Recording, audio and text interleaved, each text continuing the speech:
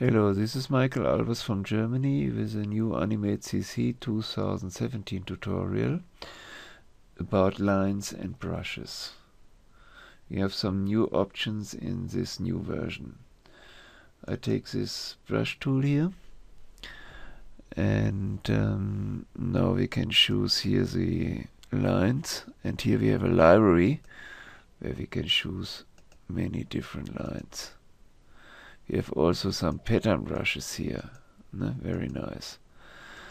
At first I take this arrow thing, I double click on it, and now we can see we have this arrow here in this library. So I make a line like this, and I make a long line like this. We have some options for the lines. If you click on this edit thing here, we have three options. The one you can see here is the second one. Proportionally scale, I will show you now. There you can see that the strength or the height of the line will get bigger when the line is longer. And here the line will get stretched. The whole line will get stretched. They have all the same strength. And then we have the third one here. We can take this end and beginning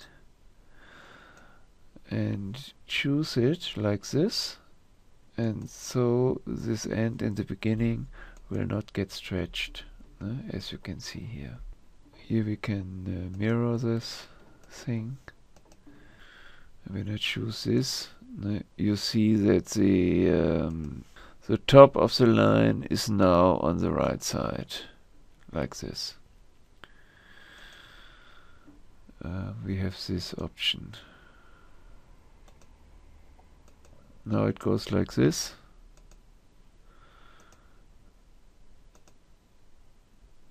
And now it goes like this. That are the edit options. When you have a pattern line, you have different options. But I don't need to explain it. They are very simple. When you choose a line, you have all these new lines here in this library. And you can order this library with this option here. You can delete all the lines here, but it's important that you don't have one of these lines on the stage.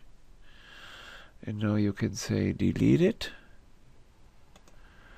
and now you have only the normal lines we know from former versions. You can make your own line and save it in the library. So this should be my new line, and I just go here and save it. Here I give a name, point brush, add. Now I have the line here in this library, but it's not saved in this library. Now I go here on this button, I choose this, and I click on this save in the brush library. Now when I look in the brush library, you can see here the new line. Here you can delete it. And now it's totally deleted. With the pattern brushes it's the same thing. Yeah, you choose this, you click on this new brush thing here, and here you choose pattern brush. You click on add, And now you click here on this one. You choose this thing here and you click here on save in the library, and now it's saved here in my own brushes. Okay, that's it with the new lines in AnimateCC 2017. I hope you enjoy this, and if you like this, give me a thumb up.